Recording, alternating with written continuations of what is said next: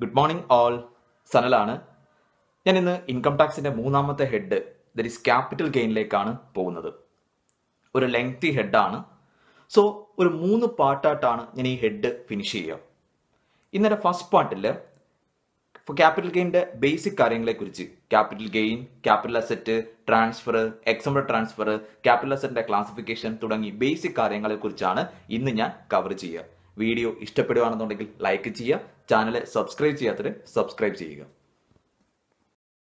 Capital gain session 45 subsection 1 പ്രകാരം ഒരു capital asset transfer നടത്തി. അങ്ങനെ ഒരു ക്യാപിറ്റൽ അസറ്റ് ട്രാൻസ്ഫർ ചെയ്യുമ്പോൾ കിട്ടുന്ന ഗെയിൻ അല്ലെങ്കിൽ പ്രോഫിറ്റ് ഉണ്ട്. ആ ഗെയിൻ ഓർ പ്രോഫിറ്റ് ആണ് ഈ ഹെഡിൽ ഇൻകമായി ചാർജ് ചെയ്ത് ആ ഇൻകത്തിന് ടാക്സ് പേ ചെയ്യും.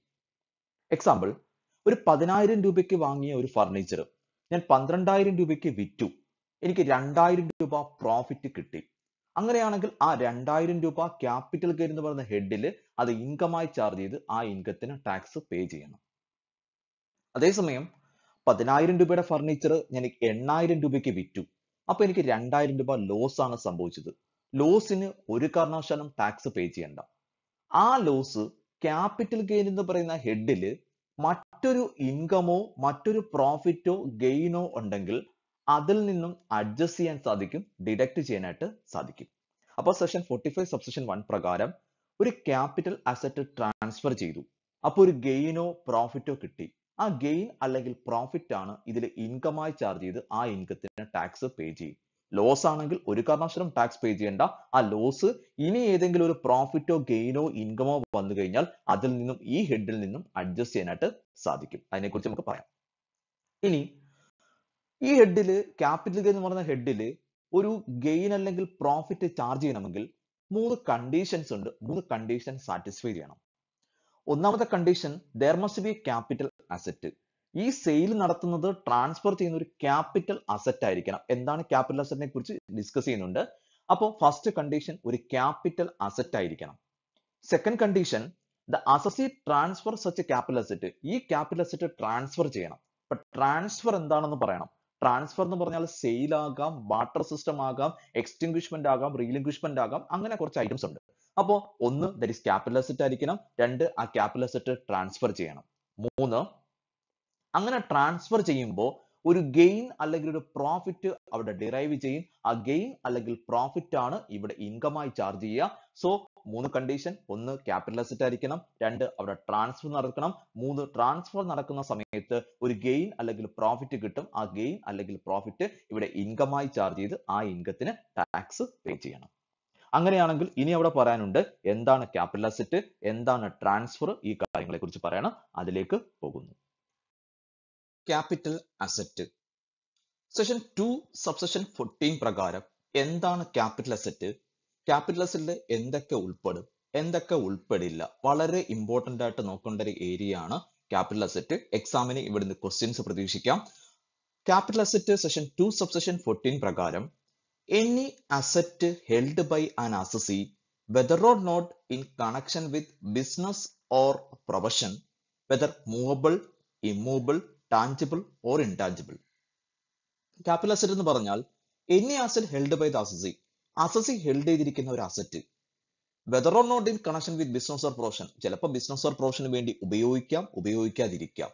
അങ്ങനെ ബിസിനസ് ഓർ പ്രൊഫഷന് വേണ്ടി ഉപയോഗിക്കുന്നത് ഉപയോഗിക്കാത്തതായിട്ടുള്ള ഒരു അസറ്റ്, അസസി കഴിഞ്ഞ പ്രീവിയസ് ഇയറിൽ ഹെൽഡ് ചെയ്തിരിക്കുന്ന ഒരു അസറ്റ്, ആ അസറ്റ് മൂവബിൾ ആകാം, ഇമ്മൂവബിൾ ആകാം, ടാഞ്ചിബിൾ ആകാം, ഇൻടാഞ്ചിബിൾ ആകാം, ആ അസറ്റിനെ വിളിക്കുന്ന പേരാണ് ക്യാപിറ്റൽ അസറ്റ്. സെക്കൻഡ് പോയിന്റ് പറയുന്നു, any security held by foreign institutional investor. Foreign institutional investor held ചെയ്തിരിക്കുന്ന സെക്യൂരിറ്റീസ് ഉണ്ട്. ആ സെക്യൂരിറ്റിയും ക്യാപിറ്റൽ അസറ്റ് എന്ന് പറയുന്നതിനകത്ത് ഉൾപ്പെടും. അപ്പൊ ക്യാപിറ്റൽ അസറ്റ് എന്ന് പറഞ്ഞാൽ any asset held by the assessee whether or not in connection with business or profession, whether tangible, intangible, movable or immovable. Second point പറയുന്നു, any security held by the foreign institutional investor held ചെയ്തിരിക്കുന്ന security ഉണ്ട്. ആ സെക്യൂരിറ്റിയും capital asset ആണ്. ഇനി ഇതിൽ ഉൾപ്പെടാത്തത് first stock in trade. Stock വിറ്റു, ഒരു കാരണവശാലും ക്യാപിറ്റൽ ഗെയിനിലല്ല ഒരു കാരണവശാലും സ്റ്റോക്ക് വിറ്റാൽ ട്രീറ്റ് ചെയ്യുക. സ്റ്റോക്ക് അറിയാം, നമ്മുടെ ബിസിനസ്സിൽ ഉപയോഗിക്കുന്നതാണ് സ്റ്റോക്ക്. സ്റ്റോക്ക് വിറ്റ് കിട്ടുമ്പോൾ കിട്ടുന്നത് PGBP-യിലാണ് സാധാരണ കാണിക്കുക. Profit and gains of business or profession എന്ന് പറയുന്ന ഹെഡിലാണ് സ്റ്റോക്ക് കാണിക്കുക. സോ സ്റ്റോക്ക് വിൽക്കുകയാണെന്നുണ്ടെങ്കിൽ ഒരു കാരണവശാലും കിട്ടുന്ന പ്രോഫിറ്റ് ഒരു കാരണവശാലും ക്യാപിറ്റൽ ഗെയിനിൽ കാണിക്കാറില്ല. ഒരു കാരണവശാലും stock in trade capital asset അല്ല. Number 2, personal effects. ഒരാളുടെ പേഴ്സണൽ എഫക്ട്സ് ഉണ്ട്. ഞാൻ ഉപയോഗിക്കുന്ന എന്റെ പേഴ്സണൽ എഫക്ട്സ് ഉണ്ട്. ആ പേഴ്സണൽ എഫക്ട്സ് ഞാൻ വിൽക്കുവാണ്. അവിടുന്ന് കിട്ടുന്ന പ്രോഫിറ്റ് ഒരു കാരണവശാലും ക്യാപിറ്റൽ ഗെയിൻ എന്ന് പറയുന്നതിനകത്ത് ചാർജ് ചെയ്യത്തില്ല. കാരണം personal effects that is capital asset അല്ല. പക്ഷെ ഈ പേഴ്സണൽ എഫക്ട്സിൽ ഉൾപ്പെടാത്ത രണ്ട് കാര്യങ്ങളുണ്ട്. ഒന്ന് ജുവലറിയും, രണ്ട് ആർട്ടിസ്റ്റിക് വർക്കും. ജുവലറി അറിയാം, ഈ മോതിരം ദാറ്റ് ഈസ് ജുവലറി ആണ്. ഈ ജുവലറി ഒരു കാരണവശാലും ദാറ്റ് ഈസ് പേഴ്സണൽ എഫക്ട്സ് അല്ല. ഇത് ദാറ്റ് ഈസ് ജുവലറി എന്ന് പറയുന്ന രീതിയിൽ ഇത് ക്യാപിറ്റൽ അസറ്റ് ആക്കി ട്രീറ്റ് ചെയ്ത് ജുവലറി വിറ്റാൽ ടാക്സ് പേ ചെയ്യണം. അതിനെക്കുറിച്ച് കുറച്ച് കാര്യങ്ങൾ സംസാരിക്കാനുണ്ട്, അതിലേക്ക് പോവാം. നെക്സ്റ്റ് ആർട്ടിസ്റ്റിക് വർക്ക് ഉണ്ട്. ഒരാളുടെ ആർട്ടിസ്റ്റിക് വർക്ക് അല്ലെങ്കിൽ പെയിന്റിംഗ് വർക്ക്, ഡ്രോയിങ്സ് വർക്ക് ഉണ്ട്. ഇത് ഈ പറയുന്ന ജുവലറിയും ആർട്ടിസ്റ്റിക് വർക്കും ഒരിക്കലും പേഴ്സണൽ എഫക്ട്സ് അല്ല. അതിനർത്ഥം ഈ ജുവലറിയും ആർട്ടിസ്റ്റിക് വർക്കും വിറ്റാൽ അത് ക്യാപിറ്റൽ അസറ്റ് ആണ്. സോ ക്യാപിറ്റൽ ഗെയിനിൽ അത് ഇൻകമായി ട്രീറ്റ് ചെയ്ത് ആ ഇൻകത്തിന് ടാക്സ് പേ ചെയ്യണം. ജുവലറിയിൽ ഉൾപ്പെടുന്നത് gold, silver, platinum, other precious metals തുടങ്ങിയ കാര്യങ്ങളാണ് ജുവലറിയിൽ ഉൾപ്പെടുന്നത്. Artistic വർക്കില് archaeological collections, drawings, paintings ഈ കാര്യങ്ങളുണ്ട്. ഇതൊക്കെയാണ് ആർട്ടിസ്റ്റിക് വർക്കിൽ ഉൾപ്പെടുക. നെക്സ്റ്റ് അടുത്ത. അപ്പോ ക്യാപിറ്റൽ അസറ്റിൽ ഉൾപ്പെടാത്തത് ഫസ്റ്റ് പറഞ്ഞു that is stock in trade. Second പറഞ്ഞു പേഴ്സണൽ എഫക്ട്സ് ക്യാപിറ്റൽ അസറ്റ് അല്ല. പേഴ്സണൽ എഫക്ട്സിൽ ഉൾപ്പെടാത്ത രണ്ട് കാര്യങ്ങൾ, ഒന്ന് ജുവലറിയും രണ്ട് ആർട്ടിസ്റ്റിക് വർക്കും. ആ ജുവലറിയും ആർട്ടിസ്റ്റിക് വർക്കും ക്യാപിറ്റൽ അസറ്റ് ആണ്. അത് ട്രാൻസ്ഫർ നടത്തുവാണെങ്കിൽ ടാക്സ് പേ ചെയ്യണം. ദെൻ മൂന്നാമത്തെ item agriculture land in rural area. ഒരു റൂറൽ ഏരിയയിലെ അഗ്രികൾച്ചർ ലാൻഡ് ഉണ്ട്. ആ അഗ്രികൾച്ചർ ലാൻഡ് ഞാൻ വിറ്റു, എനിക്കൊരു ഗെയിനോ പ്രോഫിറ്റോ കിട്ടി. ഒരു കാരണവശാലും ക്യാപിറ്റൽ ഗെയിൻ എന്ന് പറയുന്ന ഹെഡിൽ ചാർജ് ചെയ്യണ്ട. കാരണം agriculture land in rural area ഒരു കാരണവശാലും ക്യാപിറ്റൽ അസറ്റ് അല്ല. അതേസമയം agriculture land in urban area ഉണ്ട്. അർബൻ ഏരിയയിലെ അഗ്രികൾച്ചർ ലാൻഡ് അത് ക്യാപിറ്റൽ അസറ്റ് ആണ്. അത് ട്രാൻസ്ഫർ നടത്തുവാണെങ്കിൽ അതിന് ടാക്സ് പേ ചെയ്യണം. നാലാമത്തത് ഗോൾഡ് ബോണ്ട് ഉണ്ട്. ഒരു 3 ഗോൾഡ് ബോണ്ട് ഉണ്ട്. ഗവൺമെന്റ് നോട്ടിഫൈ ചെയ്തിരിക്കുന്ന 3 ഗോൾഡ് ബോണ്ട്. ഈ 3 ഗോൾഡ് ബോണ്ടും ക്യാപിറ്റൽ അസറ്റ് അല്ല. ഒന്ന് 6.5% gold bond 1977, 7% gold bond 1980, national defence gold bond 1980. ഈ 3 ഗോൾഡ് ബോണ്ടും ഒരു കാരണവശാലും ക്യാപിറ്റൽ അസറ്റ് അല്ല.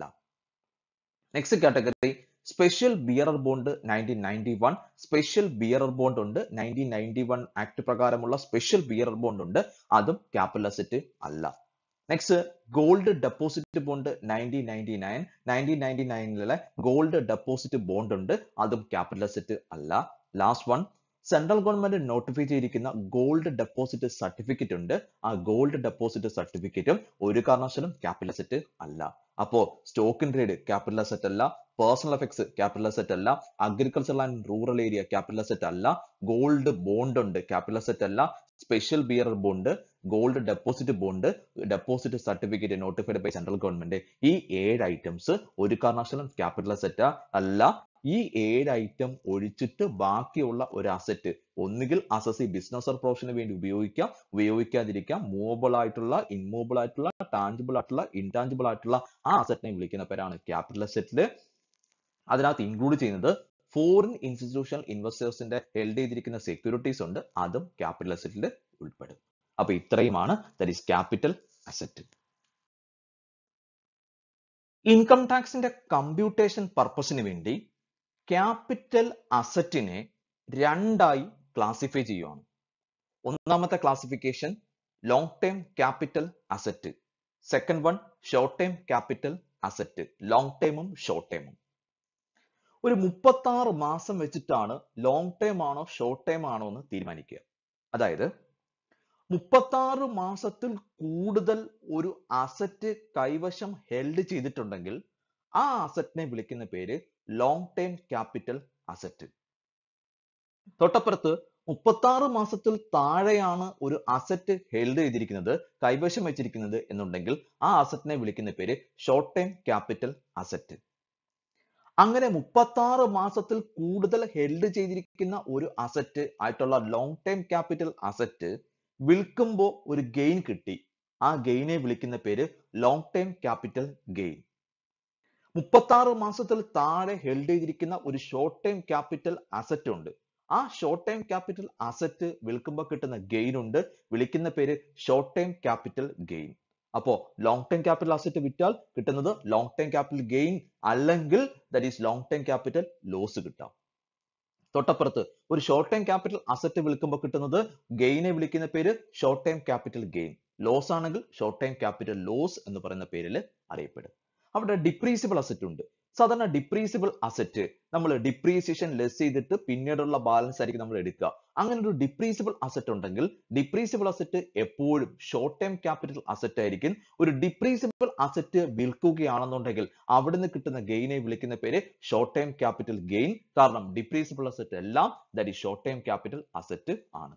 അപ്പൊ 36 മാസത്തിൽ കൂടുതലുണ്ടെങ്കിൽ ഷോർട്ട് ടൈം ക്യാപിറ്റൽ 36 മാസത്തിൽ കൂടുതലാണെങ്കിൽ ലോങ് ടൈം ക്യാപിറ്റൽ, 36 മാസത്തിൽ താഴെയാണെങ്കിൽ ഷോർട്ട് ടൈം ക്യാപിറ്റൽ അസറ്റ് എന്ന് പറയുന്ന പേരിൽ അറിയപ്പെടും. ലോങ് ടൈം അസറ്റ് വിറ്റുവാണെങ്കിൽ കിട്ടുന്നത് long time capital gain or long time capital loss. 36 മാസത്തിൽ താഴെയുള്ള ഷോർട്ട് ടൈം ക്യാപിറ്റൽ അസറ്റ് വിൽക്കുമ്പോൾ കിട്ടുന്നത് short time capital gain or short time capital loss. ഒരു ക്യാപിറ്റൽ അസറ്റ് രണ്ടായിട്ട് ക്ലാസിഫൈ ചെയ്യുന്നു പറഞ്ഞു, ഷോർട്ട് ടേമും ലോങ് ടേമും.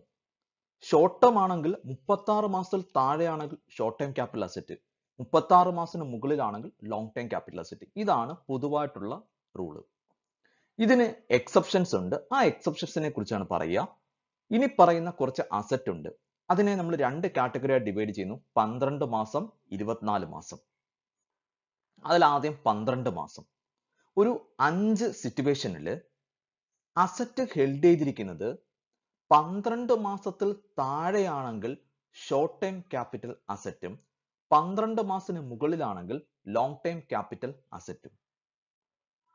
അതിൽ first one equity or preference shares.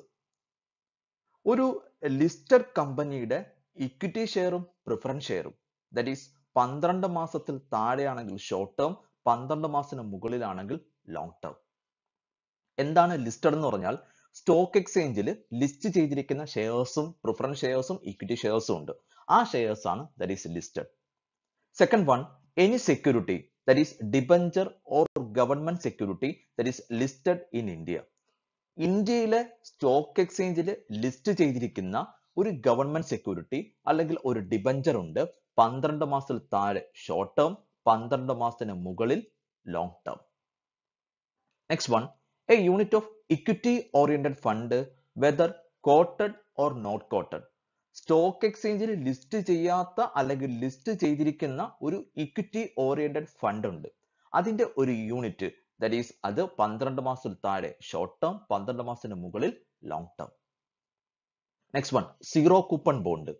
Stock എക്സ്ചേഞ്ചിൽ ലിസ്റ്റ് ചെയ്തിരിക്കുന്ന അല്ലെങ്കിൽ ലിസ്റ്റ് ചെയ്യാത്ത ഒരു സീറോ കൂപ്പൺ ബോണ്ട് ഉണ്ട്. ആ സീറോ കൂപ്പൺ ബോണ്ട് 12 മാസത്തിൽ താഴെ ഷോർട്ട് ടേം, 12 മാസത്തിന് മുകളിൽ long term.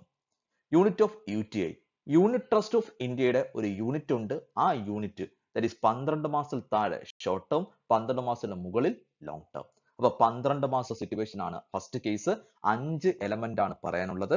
First one list ചെയ്തിരിക്കുന്ന ഒരു ഇക്വിറ്റി ഷെയറും പ്രിഫറൻസ് ഷെയറും 12 മാസത്തിൽ താഴെ ഷോർട്ട് ടേം, 12 മാസത്തിന് മുകളിൽ long term. Next one, any security that is debenture or government security that is listed in India. Third one, a unit of equity oriented fund whether quoted or not quoted. Next one, zero coupon bond whether quoted or not quoted. Next one, unit of UTI whether quoted or not quoted. ഈ 5 കേസിൽ 12 മാസത്തിൽ താഴെയാണ് held ചെയ്തിരിക്കുന്നെങ്കിൽ short time capital asset, 12 മാസത്തിന് മുകളിലാണ് held ചെയ്തിരിക്കുന്നെങ്കിൽ that is long term capital asset. ഇനി 24 months. നമ്മൾ list ചെയ്തിരിക്കുന്ന equity ഷെയറും പ്രിഫറൻസ് ഷെയറും 12 മാസമാണ് ആപ്ലിക്കബിൾ. ലിസ്റ്റ് ചെയ്യാത്ത അൺലിസ്റ്റഡ് ഇക്വിറ്റി ഷെയറും പ്രിഫറൻസ് ഷെയറും ഉണ്ട്. 24 മാസത്തിൽ താഴെയാണ് ഹെൽഡ് ചെയ്തിരിക്കുന്നെങ്കിൽ ഷോർട്ട് ടേം, 24 മാസത്തിന് മുകളിലാണ് held ചെയ്തിരിക്കുന്നെങ്കിൽ that is long term, that is list ചെയ്യാത്ത ഇക്വിറ്റി ഷെയറും പ്രിഫറൻസ് ഷെയറും. Next one, ഇമ്മൂൾ property being land or building or both. ഇമ്മൂൾ property ആയിട്ടുള്ള ലാൻഡ് അല്ലെങ്കിൽ ബിൽഡിംഗ് അല്ലെങ്കിൽ രണ്ടും കൂടെ ചേർന്നിട്ടുള്ള ഇമ്മൂൾ പ്രോപ്പർട്ടി ഉണ്ട്, വിളിക്കുന്ന പേര് റിയൽ എസ്റ്റേറ്റ് എന്നാണ്. 24 മാസത്തിൽ താഴെയാണ് ഹെൽഡ് ചെയ്തിരിക്കുന്നതെങ്കിൽ ഷോർട്ട് ടേം, 24 മാസത്തിന് മുകളിലാണെങ്കിൽ വിളിക്കുന്ന പേര് ദാറ്റ് ഈസ് ലോങ് ടേം. അപ്പൊ സാധാരണ 36 മാസമാണ്. 36 മാസത്തെ എക്സെപ്ഷണൽ കേസ് ആണ് പറഞ്ഞത്. ഫസ്റ്റ് 12 മാസത്തെ 5 സിറ്റുവേഷൻ, നെക്സ്റ്റ് 24 മാസത്തെ 2 situation. Next transfer. Section 2 subsection 47 പ്രകാരം ട്രാൻസ്ഫർ എന്താണ്, എന്തൊക്കെയാണ് ട്രാൻസ്ഫറിൽ ഉൾപ്പെടുന്നത്, അതിനെക്കുറിച്ചാണ് പറയുക. ഇനി പറയുന്ന വേരിയസ് എലമെന്റ് ഉണ്ട്, ഇതൊക്കെയാണ് ട്രാൻസ്ഫറിൽ ഉൾപ്പെടുന്നത്. ഫസ്റ്റ് എലമെന്റ് സെയിൽ, അറിയാം, ഒരു ക്യാപിറ്റൽ അസറ്റ് വിൽക്കുന്ന പരിപാടിയുണ്ട്, സെയിൽ ലൈക്ക് എ ട്രാൻസ്ഫർ ആണ്. നെക്സ്റ്റ് എക്സ്ചേഞ്ച്, ഒരു അസറ്റ് ഇങ്ങോട്ട് വാങ്ങിയിട്ട് പകരം ഒരു അസറ്റ് തിരിച്ചു കൊടുക്കുന്ന പരിപാടിയുണ്ട്, എക്സ്ചേഞ്ച് ട്രാൻസ്ഫർ ആണ്. നെക്സ്റ്റ് റീലിങ്ക്വിഷ്മെന്റ് ഓഫ് ദി അസറ്റ്, അതായത് എനിക്കൊരു അസറ്റിന്മേൽ എനിക്കൊരു റൈറ്റ് ഉണ്ട്, ആ റൈറ്റ് ഞാൻ വിഡ്രോ ചെയ്യാണ്, ഒഴിവാക്കുകയാണ്, ഉപേക്ഷിക്കുകയാണ്. അല്ലെങ്കിൽ എനിക്കൊരു ഒരു റൈറ്റ് ഞാൻ അബണ്ടൻ ചെയ്യുകയാണ്. അങ്ങനെ അബണ്ടൻ ചെയ്യുമ്പോൾ എനിക്ക് ഒരു കോമ്പൻസേഷൻ ഇങ്ങോട്ടേക്ക് കിട്ടും. ആ കിട്ടുന്ന കോമ്പൻസേഷൻ ഉണ്ട്, അത് ടാക്സബിൾ ആണ്. കാരണം റീലിങ്ക്വിഷ്മെന്റ് of the asset like A transfer ആണ്. Next എക്സ്റ്റിങ്ക്വിഷ്മെന്റ് of any right in an asset. ഞാനൊരു കോൺട്രാക്ട് ഞാൻ നശിപ്പിക്കുകയാണ്, ഒരു കോൺട്രാക്ട് ഞാൻ അബണ്ടൻ ചെയ്യുകയാണ് അല്ലെങ്കിൽ ഡിസ്ട്രോയ് ചെയ്യുകയാണ്, ഒരു കോൺട്രാക്ട് മൊത്തം ഡിസ്ട്രക്ഷൻ വരുത്തുകയാണ്, ഞാൻ ഡിസ്ട്രോയ് ചെയ്തു. അങ്ങനെ ഡിസ്ട്രോയ് ചെയ്യുമ്പോൾ അവിടെ ഒരു കോമ്പൻസേഷൻ നമ്മൾ കൊടുക്കും അല്ലെങ്കിൽ ഇങ്ങോട്ടേക്ക് മേടിക്കും, അത് ലൈക്ക് എ ട്രാൻസ്ഫർ ആണ്. That is റീലിങ്ക്വിഷ്മെന്റ് of the അസറ്റും എക്സ്റ്റിങ്ക്വിഷ്മെന്റ് of any right in an അസറ്റും like A transfer ആണ്. Next compulsory acquisition of an asset under any law. സാധാരണ നമ്മുടെ കമ്പൽസറി അക്വിസിഷൻ ഉണ്ട്, ഒന്നുകിൽ നാഷണൽ ഹൈവേയുടെ ഡെവലപ്മെന്റ് പർപ്പസിന് വേണ്ടി, അല്ലെങ്കിൽ നമുക്കൊരു വ്യവസായം ഗവൺമെന്റിന് സ്റ്റാർട്ട് ചെയ്യാൻ വേണ്ടി ഒരു പ്രോപ്പർട്ടി ഗവൺമെന്റ് കമ്പൽസറി അക്വയർ ചെയ്യും. അങ്ങനെ ഏതെങ്കിലും ഒരു ലോ പ്രകാരം ഒരു പ്രോപ്പർട്ടി കമ്പൽസറി അക്വയർ ചെയ്യുമ്പോൾ അവിടെ ഒരു കോമ്പൻസേഷൻ കൊടുക്കും. ആ കോമ്പൻസേഷൻ ടാക്സബിൾ ആണ്. കാരണം that is compulsory acquisition like A transfer ആണ്. സോ ഒരു ക്യാപിറ്റൽ അസറ്റ് കമ്പൽസറി അക്വയർ ചെയ്തു, അതിനൊരു കോമ്പൻസേഷൻ കിട്ടി, ആ കോമ്പൻസേഷൻ ടാക്സബിൾ ആണ്. ആ compulsory acquisition like A transfer ആയി പരിഗണിക്കും. Next conversion of asset in to stock in trade by the owner. Stock in trade capital asset അല്ല പറഞ്ഞു. ഞാൻ എൻ്റെ ഇരിക്കുന്ന ഒരു ക്യാപിറ്റൽ അസറ്റിനെ ഞാൻ സ്റ്റോക്ക് ഇൻ ട്രേഡിലേക്ക് കൺവേർട്ട് ചെയ്യുകയാണ്. അങ്ങനെ സ്റ്റോക്ക് ഇൻ ട്രേഡിലേക്ക് കൺവേർട്ട് ചെയ്തു കഴിഞ്ഞാൽ ആ കൺവേർഷൻ ലൈക്ക് എ ട്രാൻസ്ഫർ ആണ്. എനിക്കൊരു 1 ഏക്കർ സ്ഥലമുണ്ട്. ആ സ്ഥലം റിയൽ എസ്റ്റേറ്റിന്റെ പർപ്പസിന് വേണ്ടി, അതായത് വിൽക്കാൻ വേണ്ടി ഞാൻ ഓരോരോ ഫ്ലോട്ട് ആക്കി തരംതിരിച്ചു. അങ്ങനെ ഫ്ലോട്ട് ആക്കി തരംതിരിക്കുമ്പോൾ ദാറ്റ് ഈസ് കൺവേർഷൻ ആണ്, സ്റ്റോക്ക് ഇൻ ട്രേഡിലേക്ക് കൺവേർട്ട് ചെയ്യുകയാണ്. അങ്ങനെയാണെങ്കിൽ അത് ലൈക്ക് എ ട്രാൻസ്ഫർ ആണ്, അത് ടാക്സബിൾ ആണ്. Next any transaction of immutable property under section 53A of Transfer of Property Act 1882. Transfer of Property Act ന്റെ section 53A പ്രകാരം ഒരു ഇമ്മൂൾ പ്രോപ്പർട്ടി ട്രാൻസ്ഫർ ചെയ്തു, ട്രാൻസാക്ഷൻ നടത്തി. അങ്ങനെയാണെങ്കിൽ ആ ഇമ്മൂൾ പ്രോപ്പർട്ടി ട്രാൻസ്ഫർ ചെയ്യുന്നത് ലൈക്ക് എ ട്രാൻസ്ഫർ ആയി പരിഗണിക്കും. Next any transaction which has effect of transferring or enabling the enjoying any immutable property. ഒരു ഇമ്മൂൾ പ്രോപ്പർട്ടിയുമായി ബന്ധപ്പെട്ട് അതിനെ നമ്മൾ ട്രാൻസ്ഫർ ചെയ്യുകയാണ്, അല്ലെന്നുണ്ടെങ്കിൽ അതിന്റെ ഒരു റൈറ്റ് നമ്മൾ എൻജോയ് ചെയ്യുകയാണ്, ലൈക്ക് എ ട്രാൻസ്ഫർ ആയി പരിഗണിക്കും. Maturity or redemption of zero coupon bond, zero coupon ബോണ്ടിന്റെ മെച്യൂരിറ്റിയും റിഡംഷനും ഉണ്ട്, അത് ലൈക്ക് എ ട്രാൻസ്ഫർ ആയി പരിഗണിക്കും. അപ്പൊ ട്രാൻസ്ഫർ എന്ന് പറയുമ്പോൾ സെയില് മാത്രമല്ല, ട്രാൻസ്ഫറിൽ sale, exchange, റീലിങ്ക്വിഷ്മെന്റ് of the asset, extinguishment of any right in an asset, conversion of asset into stock in trade, compulsory acquisition of asset under any law, any transaction of immutable property under section 53A of Transfer of Property Act 1882, any transaction which has effect of transferring or enabling the enjoying any immutable property, last one maturity or redemption of zero coupon bond. ഇത്രയുമാണ് transfer എന്നതിൽ ഉൾപ്പെടുന്നത്. Next exempted transfer, section 46 and 47. Taxable ട്രാൻസ്ഫറിൽ എന്തൊക്കെ വരാം എന്നതിനെ കുറിച്ച് പറഞ്ഞു. ഇനി പറയാൻ പോകുന്നത് എക്സംപ്റ്റഡ് ട്രാൻസ്ഫർ ആണ്. എക്സംപ്റ്റഡ് ആയിരിക്കുന്ന ട്രാൻസ്ഫർ കുറെ ഐറ്റംസ് എക്സംപ്റ്റഡ് ട്രാൻസ്ഫറിൽ ഉണ്ട്. ഞാനിവിടെ എക്സാം പോയിന്റ് ഓഫ് വ്യൂവിൽ ഇമ്പോർട്ടന്റ് ആയിട്ടുള്ള എക്സംപ്റ്റഡ് ട്രാൻസ്ഫറിനെ കുറിച്ചാണ് ഒന്ന് ഡിസ്കസ് ചെയ്യുന്നത്. സെഷൻ 46 ആൻഡ് 47 പ്രകാരം ഇനി താഴെ പറയുന്ന കുറച്ച് ട്രാൻസ്ഫർ എക്സംപ്റ്റഡ് ആണ്. ഈ ട്രാൻസ്ഫർ നടന്നു കഴിഞ്ഞാൽ ഒരു കാരണവശാലും ടാക്സബിൾ അല്ല, ടാക്സ് പേ ചെയ്യേണ്ട ആവശ്യം ഇല്ല. First element, distribution of capital asset on liquidation of company to its shareholder in the hands of company. ഒരു കമ്പനി ലിക്വിഡേറ്റ് ചെയ്യുകയാണ്. ലിക്വിഡേറ്റ് ചെയ്യുമ്പോൾ അടച്ച് പൂട്ടുവാണ്. ലിക്വിഡേറ്റ് ചെയ്യുന്ന സമയത്ത് ഷെയർ ഹോൾഡേഴ്സിന് അസറ്റ് ഡിസ്ട്രിബ്യൂട്ട് ചെയ്യുകയാണ്. അവിടുത്തെ അസറ്റ് ഷെയർ ഹോൾഡേഴ്സിന് പറക്കി കൊടുക്കുകയാണ്. അങ്ങനെയാണെങ്കിൽ ഒരു കാരണവശാലും അത് ട്രാൻസ്ഫർ ആയി പരിഗണിക്കത്തില്ല, എക്സംപ്റ്റഡ് ട്രാൻസ്ഫർ ആണ്. അതേസമയം കമ്പനി ലിക്വിഡേറ്റ് ചെയ്യുന്ന സമയത്ത് ഷെയർ ഹോൾഡേഴ്സിന് അസറ്റ് വിൽക്കുകയാണ്, ഒരു എമൗണ്ട് വാങ്ങി വിൽക്കുകയാണെങ്കിൽ അത് ലൈക്ക് എ ടാക്സബിൾ ട്രാൻസ്ഫർ ആണ്. ഇതേ സമയം ഇത് ലിക്വിഡേറ്റ് ചെയ്യുന്ന സമയത്ത് ഷെയർ ഹോൾഡേഴ്സിന് ഫ്രീ ആയിട്ട് ഡിസ്ട്രിബ്യൂട്ട് ചെയ്യുകയാണ്. അത് ലൈക്ക് എൻ എക്സംപ്റ്റഡ് ട്രാൻസ്ഫർ ആണ്. Next one, distribution of capital asset on partition of HUF. ഒരു HUF പാർട്ടീഷൻ നടത്തുകയാണ്. ഒരു HUF, ഒരു ഹിന്ദു അൺഡിവൈഡ് ഫാമിലി അടിച്ചു പിരിഞ്ഞു എന്ന് പറയാം. ഒരു ഹിന്ദു അൺഡിവൈഡ് ഫാമിലി പാർട്ടീഷൻ നടക്കുന്ന സമയത്ത് അവിടുത്തെ അസറ്റ് ഓരോ മെമ്പേഴ്സിനും എടുത്ത് നമ്മൾ ഡിസ്ട്രിബ്യൂട്ട് ചെയ്തു. അങ്ങനെയാണെങ്കിൽ അത് എക്സംപ്റ്റഡ് ട്രാൻസ്ഫർ ആണ്. Gift or will or creation of irrecoverable trust. ഒരു ഗിഫ്റ്റായി കിട്ടി, അല്ലെങ്കിൽ ഒരു ഇഷ്ടദാനം കിട്ടി, ഒരു ഗിഫ്റ്റായി ഒരു ക്യാപിറ്റൽ അസറ്റ് കിട്ടി, ഒരു ഇഷ്ടദാനം, ഒരാളുടെ പേരിൽ ഒരു ഇഷ്ടദാനം എഴുതി കൊടുത്തു, ഒരു ട്രസ്റ്റിന്റെ പേരിലൊക്കെ നമ്മൾ സാധാരണ എഴുതി കൊടുക്കും. അങ്ങനെയുള്ളത് ലൈക്ക് എൻ എക്സംപ്റ്റഡ് ട്രാൻസ്ഫർ ആണ്. Capital asset transferred in a scheme of amalgamation by amalgamating company to the amalgamated company. രണ്ട് കമ്പനി കൂടിച്ചേരുന്ന പരിപാടിയുണ്ട് അമാൽഗമേഷൻ. അങ്ങനെ അമാൽഗമേഷൻ നടക്കുന്ന സമയത്ത് ഒരു കമ്പനിയുടെ അസറ്റ് മൊത്തം അടുത്ത കമ്പനിയിലേക്ക് ട്രാൻസ്ഫർ ചെയ്യും. അങ്ങനെ ട്രാൻസ്ഫർ ചെയ്യുമ്പോൾ അമാൽഗമേഷൻ നടക്കുന്ന സമയത്ത് അമാൽഗമേറ്റിംഗ് കമ്പനിയുടെ അസറ്റ് എല്ലാം അമാൽഗമേറ്റഡ് ഇന്ത്യൻ കമ്പനിയിലേക്ക് ട്രാൻസ്ഫർ ചെയ്യും. അങ്ങനെ നടത്തുന്ന transfer that is exempted transfer ആയി പരിഗണിക്കും. Next one, transfer of asset on demerger by A ഡീമർജ്ഡ് company to the resulting company if the transferring company is an Indian company. ഒരു demerger ഉണ്ട്, that is demerger, that is മെർജറിന്റെ just opposite demerger ഉണ്ട്. ഒരു demerger നടക്കുകയാണ്. അങ്ങനെ demerger നടക്കുമ്പോൾ ഈ പറയുന്ന ഡീമർജ്ഡ് company ആ റിസൾട്ടിംഗ് കമ്പനിയിലേക്ക് ഈ പറയുന്ന അസറ്റ് ട്രാൻസ്ഫർ ചെയ്യും. അത് ലൈക്ക് ആൻ എക്സംപ്റ്റഡ് ട്രാൻസ്ഫർ ആയി പരിഗണിക്കും.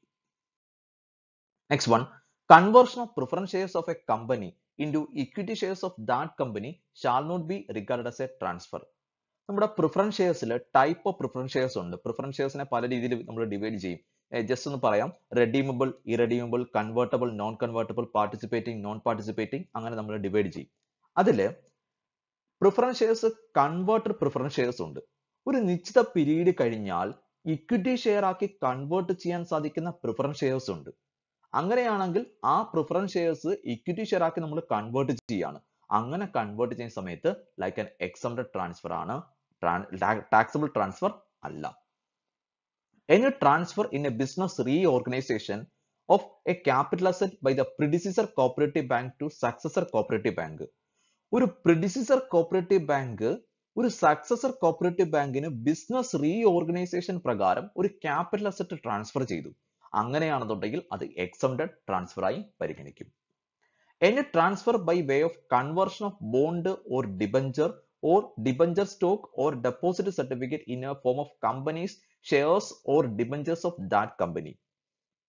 ഒരു കമ്പനിയുടെ ഇപ്പോൾ ഉള്ള ബോണ്ട് അല്ലെങ്കിൽ ഡിബഞ്ചർ അല്ലെന്നുണ്ടെങ്കിൽ ഡെപ്പോസിറ്റ് സർട്ടിഫിക്കറ്റ് അത് അതേ കമ്പനിയുടെ ഷെയറിലേക്കോ അല്ലെങ്കിൽ മറ്റൊരു ഡിബഞ്ചറിലേക്കോ കൺവേർട്ട് ചെയ്യുകയാണെന്നുണ്ടെങ്കിൽ അതും എക്സംപ്റ്റഡ് ട്രാൻസ്ഫർ ആണ്, ടാക്സബിൾ ട്രാൻസ്ഫർ അല്ല. ഇത്രയും കാര്യങ്ങളാണ് എക്സംപ്റ്റഡ് ട്രാൻസ്ഫറിൽ വരുന്നത്.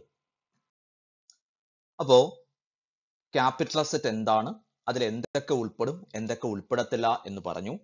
ട്രാൻസ്ഫർ എന്താണ്, ടാക്സബിൾ ട്രാൻസ്ഫർ എന്താണ്, എക്സംപ്റ്റഡ് ട്രാൻസ്ഫർ എന്താണെന്ന് പറഞ്ഞു. ഇനി പ്രോബ്ലത്തിലേക്ക് പോവുകയാണ്. അതിന്റെ ഫോർമാറ്റും കാര്യങ്ങളും ഡിസ്കസ് ചെയ്യാണ്. ക്യാപിറ്റൽ അസറ്റിനെ രണ്ടായി ക്ലാസിഫൈ ചെയ്തു. ഒന്ന് ഷോർട്ട് ടൈം ക്യാപിറ്റൽ അസറ്റും രണ്ട് ലോങ് ടൈം ക്യാപിറ്റൽ അസറ്റും. രണ്ടിന്റെയും കമ്പ്യൂട്ടേഷനിലേക്ക് പോകണം.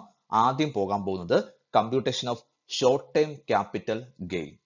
ഒരു ഷോർട്ട് ടൈം ക്യാപിറ്റൽ അസറ്റ് വിൽക്കുമ്പോൾ ഒന്നുകിൽ ഷോർട്ട് ടൈം ക്യാപിറ്റൽ ഗെയിൻ കിട്ടാം, അല്ലെങ്കിൽ ഷോർട്ട് ടൈം ക്യാപിറ്റൽ ലോസ് കിട്ടാം. അതിന്റെ കമ്പ്യൂട്ടേഷനിലേക്കാണ് പോകുന്നത്. Short time capital അസറ്റിന്റെ computation. ഇവിടെ ഞാൻ ഫോർമാറ്റ് കാണിച്ചിട്ടുണ്ട്. First sales consideration, that is full value of consideration ആദ്യം അങ്ങോട്ട് എഴുതി വെക്കുക. സെയിൽസ് കൺസിഡറേഷൻ എത്ര രൂപയ്ക്കാണ് ഈ അസറ്റ് വിൽക്കുന്നത്, അതിന്റെ ഫുൾ വാല്യൂ അങ്ങോട്ട് എഴുതി വെക്കുക. Sales consideration, full value of consideration. Less expense on transfer. ഈ ട്രാൻസ്ഫർ നടത്താൻ വേണ്ടി, സെയിൽ നടത്താൻ വേണ്ടി എക്സ്പെൻസ് ഇൻക്വയർ ചെയ്തതാണ്. അതായത് ബ്രോക്കറേജ്, കമ്മീഷൻ തുടങ്ങി എക്സ്പെൻസ് ഇൻക്വയർ ആയി കാണും. ആ ബ്രോക്കറേജും കമ്മീഷനും ലെസ് ചെയ്യുക. ബാക്കി കിട്ടുന്നത് നെറ്റ് സെയിൽസ് കൺസിഡറേഷൻ. അപ്പൊ ആദ്യം സെയിൽസ് കൺസിഡറേഷൻ അങ്ങോട്ട് എഴുതി വെച്ചു. അതിൽ നിന്നും എക്സ്പെൻസ് ഓൺ ട്രാൻസ്ഫർ ലെസ് ചെയ്തു. കിട്ടുന്നത് that is net sales consideration. ആ നെറ്റ് സെയിൽസ് കൺസിഡറേഷൻ നിന്നും രണ്ട് ഐറ്റംസ് ലെസ് ചെയ്യുന്നു. ഈ അസറ്റ് വാങ്ങാൻ വേണ്ടി ചെലവായ തുകയുണ്ട്. ഇതിനകത്ത് എന്തെങ്കിലും ഇംപ്രൂവ്മെന്റ് ചെയ്ത് കാണും, അതിനുള്ള ഇതുണ്ട്. അത് ലെസ് ചെയ്താലല്ലേ നമുക്ക് പ്രോഫിറ്റ് കിട്ടും. നമ്മൾ സാധാരണ ഒരു സെയിൽ വാല്യൂ അങ്ങോട്ട് എടുത്തു. സെയിൽ വാല്യൂ നിന്നും അത് പർച്ചേസ് ചെയ്യാനുള്ള കോസ്റ്റ് മൈനസ് ചെയ്താലല്ലേ നമുക്ക് പ്രോഫിറ്റ് ആണോ ഗെയിൻ ആണോ അറിയത്തുള്ളൂ. അപ്പൊ ഇവിടെ ചെയ്യുന്നത് less cost of acquisition, COA. ഇത് പർച്ചേസ് ചെയ്യാൻ വേണ്ടി ചെലവായ തുകയുണ്ട്. ആ തുക, അതിന്റെ കൂടെ കോസ്റ്റ് ഓഫ് ഇംപ്രൂവ്മെന്റ് ഉണ്ട്. ഈ അസറ്റിൽ എന്തെങ്കിലും ഇംപ്രൂവ്മെന്റ് ചെയ്ത് കാണും, എന്തെങ്കിലും ഇംപ്രൂവ്മെന്റ് എക്സ്പെൻഡിച്ചർ ഇൻക്വയർ ആണ്. ആ cost of അക്വിസിഷനും cost of ഇംപ്രൂവ്മെന്റും less ചെയ്യുന്നു. കിട്ടുന്നത് ഷോർട്ട് ടൈം ക്യാപിറ്റൽ ഗെയിൻ. ഇനി ആ ഷോർട്ട് ടൈം ക്യാപിറ്റൽ ഗെയിനിൽ നിന്നും കുറച്ച് എക്സംഷൻസ് ഉണ്ട്, കുറച്ച് ഡിഡക്ഷൻസ് ഉണ്ട്. Exemption under section 54B, 54D, 54G, 54GA പ്രകാരമുള്ള എക്സംഷൻസ് ഉണ്ട്. ആ എക്സംഷൻസ് ലെസ് ചെയ്യുന്നു. കിട്ടുന്നത് taxable short time capital gain. അപ്പൊ ആദ്യം sales consideration, that is full value of consideration അങ്ങോട്ട് എഴുതി വെച്ചു. ദെൻ സെയിൽ നടത്താൻ വേണ്ടിയുള്ള എക്സ്പെൻസ്, ബ്രോക്കറേജ്, കമ്മീഷൻ തുടങ്ങിയ എക്സ്പെൻസ് ലെസ് ചെയ്തു. കിട്ടുന്നത് നെറ്റ് സെയിൽസ് കൺസിഡറേഷൻ. ഇനി ഇതിൽ നിന്നും that is cost of അക്വിസിഷനും cost of ഇംപ്രൂവ്മെന്റും, that is ഇത് വാങ്ങാൻ വേണ്ടി ചെലവായ തുകയും ഇതിലെ ഇംപ്രൂവ്മെന്റ് എക്സ്പെൻഡിച്ചറും ലെസ് ചെയ്തു. കിട്ടുന്നത് ഷോർട്ട് ടൈം ക്യാപിറ്റൽ ഗെയിൻ. ആ ഷോർട്ട് ടൈം ക്യാപിറ്റൽ ഗെയിൻ അല്ലെങ്കിൽ ഷോർട്ട് ടൈം ക്യാപിറ്റൽ ലോസ് കിട്ടാം. അതിൽ നിന്നും എക്സംഷൻ ഉണ്ട്. Under section 54B, 54D, 54C, 54GA പ്രകാരമുള്ള ഡിഡക്ഷൻസ് ഉണ്ട്. ആ ഡിഡക്ഷൻസ് ലെസ് ചെയ്യുമ്പോൾ കിട്ടുന്നത് taxable short time capital gain. Next long time capital ഗെയിന്റെ കമ്പ്യൂട്ടേഷനിലേക്കാണ് പോകുന്നത്. നേരത്തെ പറഞ്ഞ അതേ ഫോർമാറ്റ് തന്നെയാണ്. ഇതിൽ ചെറിയൊരു ഡിഫറൻസ് മാത്രമേ ഉള്ളൂ, ലോങ് ടൈമും ഷോർട്ട് ടൈമും. അതിനെക്കുറിച്ച് സംസാരിക്കാം. ആദ്യം സെയിൽസ് കൺസിഡറേഷൻ അങ്ങോട്ട് കോട്ട് ചെയ്തു. ഫുൾ വാല്യൂ ഓഫ് കൺസിഡറേഷൻ അങ്ങോട്ട് എഴുതി വെച്ചു. Next less expense on transfer, brokerage, commission. ഈ ട്രാൻസ്ഫർ നടത്താൻ വേണ്ടി, സെയിൽ നടത്താൻ വേണ്ടി ഇൻക്വയർ ചെയ്ത ബ്രോക്കറേജും കമ്മീഷനും ലെസ് ചെയ്തു. Next net sales consideration. അപ്പോ മൊത്തം ഫുൾ വാല്യൂ ഓഫ് കൺസിഡറേഷനകത്തുനിന്നും ബ്രോക്കറേജും കമ്മീഷനും ലെസ് ചെയ്തു. കിട്ടുന്നത് നെറ്റ് സെയിൽസ് കൺസിഡറേഷൻ. നേരത്തെ പറഞ്ഞ പോലെ cost of അക്വിസിഷനും cost of ഇംപ്രൂവ്മെന്റും less ചെയ്യാണ്. പക്ഷെ ഇവിടെ ഒരു ഡിഫറൻസ് ഉണ്ട്. Indexed cost of അക്വിസിഷനും indexed cost of ഇംപ്രൂവ്മെന്റുമാണ് ഇവിടെ ലെസ് ചെയ്യുന്നത്. അതായത് നമ്മൾ 36 മാസത്തിൽ കൂടുതൽ ഹെൽഡ് ചെയ്തിരിക്കുന്ന ഒരു അസറ്റ് ആണ് ലോങ് ടൈം ക്യാപിറ്റൽ അസറ്റ്. അപ്പൊ നമ്മൾ പർച്ചേസ് ചെയ്ത വാല്യൂയും ഇതിന്റെ ഇംപ്രൂവ്മെന്റിന് വേണ്ടി ചെലവായ തുകയും ഒരു ചെറിയൊരു തുകയായിരിക്കാം.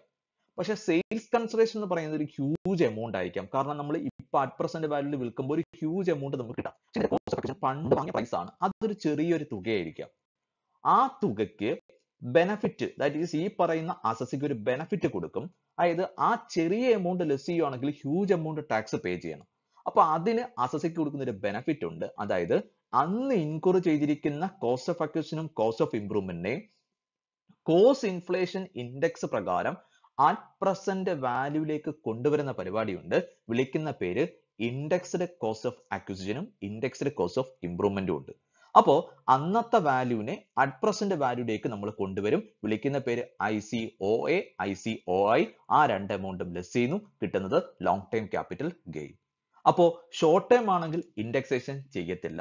ലോങ് ടൈം ആണെങ്കിൽ മാത്രമേ ഇൻഡെക്സേഷൻ ചെയ്യത്തുള്ളൂ. ലോങ് ടൈമിലാണ് ഇൻഡെക്സേഷൻ ആപ്ലിക്കബിൾ. അതിൽ നിന്നും less exemption under section 54, 54B, 54D, 54EC, 54F, 54G, 54GA ഇത്രയും എക്സംഷൻസ് ലെസ് ചെയ്യുന്നു. കിട്ടുന്നത് taxable long time capital gain. അപ്പോ ആദ്യം sales consideration full value consideration അങ്ങോട്ട് എഴുതി ലെസ് എക്സ്പെൻസ് ഓൺ ട്രാൻസ്ഫർ ചെയ്തു കിട്ടുന്നത് net sales consideration.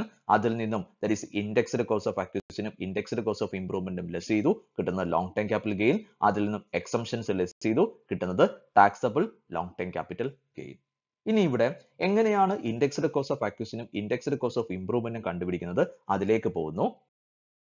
Indexed cost of acquisition ICOA is equal to cost of acquisition വാങ്ങിയ പ്രൈസ് ഉണ്ട് അതേ into index of the year of transfer എന്നാണോ sale നടക്കുന്നത് അന്നത്തെ ഇൻഡെക്സ് കൊണ്ട് ഇൻറ്റു ചെയ്യുക divided by index of the year of acquisition. Acquisition നടത്തിയ index കൊണ്ട് ഡിവൈഡ് ചെയ്യുക. Cost of improvement indexed cost of improvement into index of the year of transfer divide by index of the year of improvement. അതായത് ICOAയും ICOAയും കണ്ടുപിടിക്കാൻ വേണ്ടി cost of acquisition അല്ലെങ്കിൽ cost of improvement അങ്ങോട്ട് എഴുതി വെച്ചു. എന്നാണോ ട്രാൻസ്ഫർ നടത്തുന്നത് അന്നത്തെ ഇൻഡെക്സ് കൊണ്ട് ഇൻറ്റു ചെയ്യുക. ഇനി എന്നാണോ ഇത് അക്വയർ ചെയ്തത് അല്ലെങ്കിൽ എന്നാണോ ഇംപ്രൂവ്മെന്റ് ചെയ്തത് ആ വർഷത്തെ ഇൻഡെക്സ് കൊണ്ട് ഡിവൈഡ് ചെയ്യുമ്പോൾ indexed cost of അക്വിസിഷനും indexed cost of ഇംപ്രൂവ്മെന്റും കിട്ടും. ഇൻഡെക്സേഷൻ എങ്ങനെയാ കണ്ടുപിടിക്കുന്നുള്ളത് പറയാം. നെക്സ്റ്റ് എക്സ്പെൻസ് ഓൺ ട്രാൻസ്ഫർ പറഞ്ഞു. ട്രാൻസ്ഫർ നടത്താൻ വേണ്ടി ചില എക്സ്പെൻസ് ഉണ്ടെങ്കിൽ ആ എക്സ്പെൻസ് നമുക്ക് ലെസ് ചെയ്യാനായിട്ട് സാധിക്കും. ഫുൾ വാല്യൂ ഓഫ് കൺസിഡറേഷനകത്തുനിന്നും ആ എക്സ്പെൻസ് ലെസ് ചെയ്യാൻ സാധിക്കും. സാധാരണ ബ്രോക്കറേജ് കമ്മീഷൻ തുടങ്ങിയ എക്സ്പെൻസ് ഉണ്ട്, സാധാരണ സ്റ്റാമ്പ് ഡ്യൂട്ടി ഉണ്ട്. ഈ കാര്യങ്ങളൊക്കെയാണ് സാധാരണ എക്സ്പെൻസ് ആയിട്ട് വരുന്നത്. ആ എക്സ്പെൻസ് നമുക്ക് ലെസ് ചെയ്യാനായിട്ട് സാധിക്കും.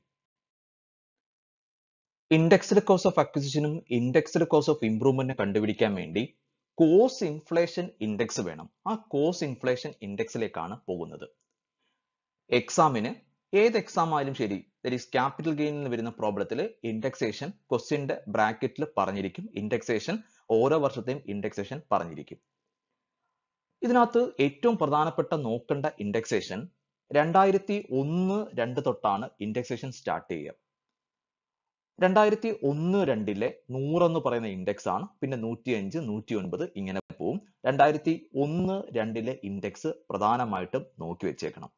അതേപോലെ അറ്റ് പ്രസന്റ് ഇൻഡെക്സ് നമ്മുടെ പ്രീവിയസ് ഇയർ 2019-20 നമ്മുടെ എപ്പോഴും നമ്മുടെ പ്രീവിയസ് ഇയറിലാണ് നമ്മൾ ട്രാൻസ്ഫർ നടത്തുക. അങ്ങനെ പ്രീവിയസ് ഇയറിൽ ട്രാൻസ്ഫർ നടത്തിയിട്ടുണ്ടെങ്കിൽ അതാണ് ഈ അസസ്മെന്റ് ഇയറിൽ ടാക്സ് കൊടുക്കേണ്ടത്. സോ നമ്മുടെ പ്രീവിയസ് ഇയറിലെ ഇൻഡെക്സേഷൻ വളരെ ഇമ്പോർട്ടന്റ് നോക്കിയിരിക്കണം. 2019-20 289. ഇതില് നമ്മൾ സാധാരണ കണ്ടുപിടിക്കുക ഞാൻ പറഞ്ഞു indexed cost of അക്വിസിഷനും indexed cost of ഇംപ്രൂവ്മെന്റും. Example, ഞാൻ 2001 മെയ് മാസം വാങ്ങിയ ഒരു അസറ്റ് കഴിഞ്ഞ പ്രീവിയസ് ഇയറിൽ ഞാൻ വിറ്റു. 2019-20 പ്രീവിയസ് ഇയറിൽ ഞാൻ വിറ്റു. അങ്ങനെയാണെങ്കിൽ എടുക്കേണ്ടത് അന്നത്തെ cost of acquisition into at present index 289 divide by 100 കൊണ്ട് ഡിവൈഡ് ചെയ്യുക. അപ്പൊ indexed cost of അക്വിസിഷനും indexed cost of ഇംപ്രൂവ്മെന്റും നമുക്ക് ഇവിടെ കിട്ടും.